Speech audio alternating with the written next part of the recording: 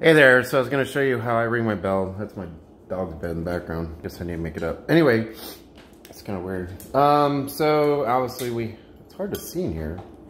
Anyway, you have the part with the paint, and then you have a brass side, and you have a brass side, and you got this little thing. So what I do is I put my two fingers, well, depending how big your hands are, where you can hold, but I put my two fingers up here. I put it right on the brass part here, and then I point it forward. Oh, I guess I can do it left-handed. But anyway, so I just point it forward and just give it a little tap.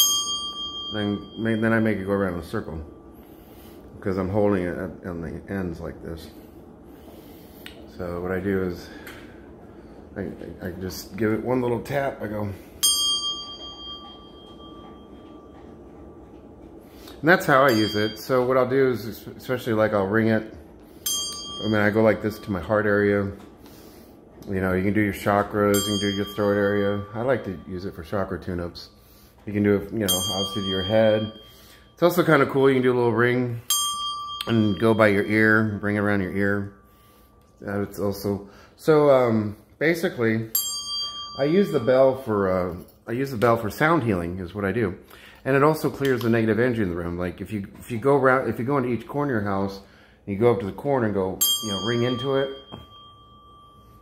And then, you know, get rid of negative energy. Because energy tends to get trapped in the corners of our houses. I think it's another reason why they made them squares. to trap energy. So you can also use the bell as an energy clearing. So anyway, there's lots of ways to ring the bell. So just thought I'd show you how I do it.